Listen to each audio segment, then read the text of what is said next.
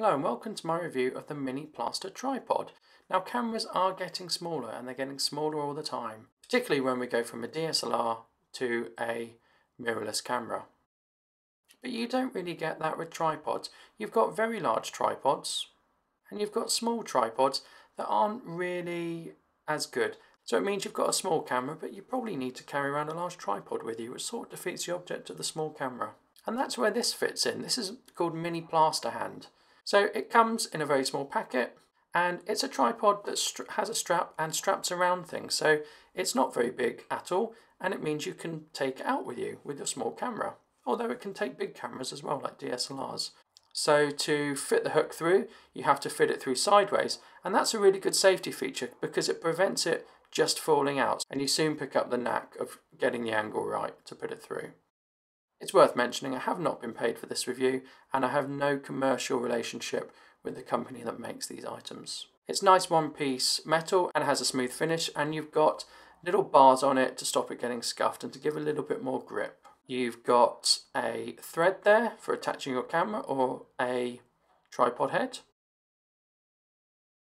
Now to get a really tight fit, you can fit it through this other holder again, and then that means that the hook at the end is facing down and you can attach things like a bag to it or a weight or something that adds weight to it, and then it's going to really firmly secure things. So you can see I can't pull it through, it's quite secure there. And again, I have to turn it at an angle to get it through. So looking on the product's website, you can see a lot about it, and there's all the safety information, what it can hold up to and the weights it can go up to.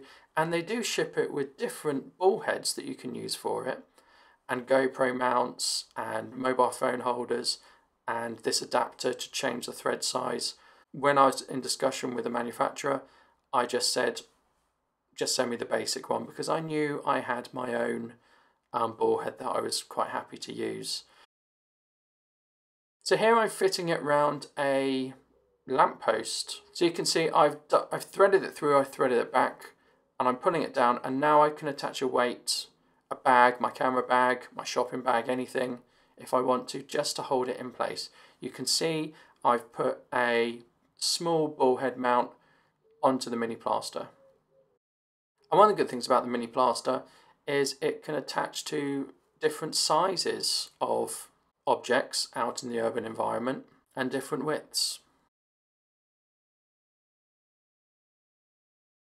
It seems quite secure, I can't seem to pull it off, doesn't seem to slip down.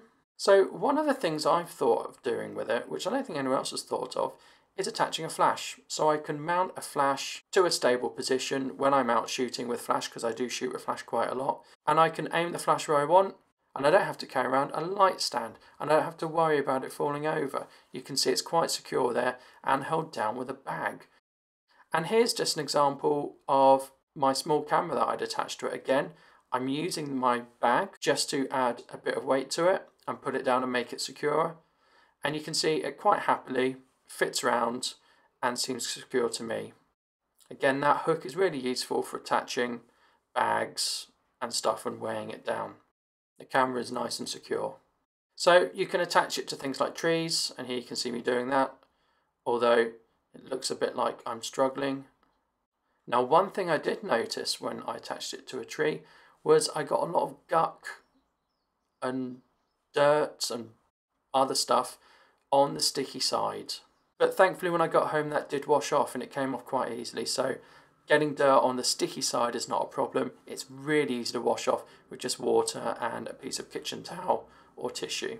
Now one thing that did surprise me was when you go out, you've obviously got to attach this to a structure. This is no good to climb up a mountain. There's not going to be any bars or any rocks or anything you can attach it to.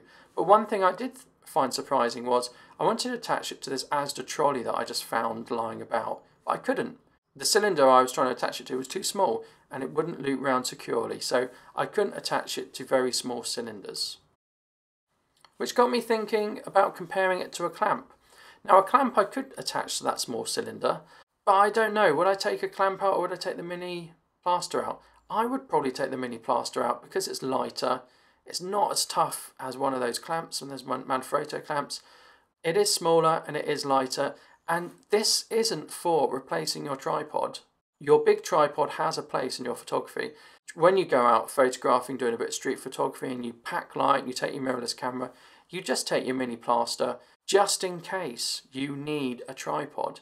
I would definitely take it out with me to give me the option of having a tripod when doing urban photography, and I particularly see a use for it with flash.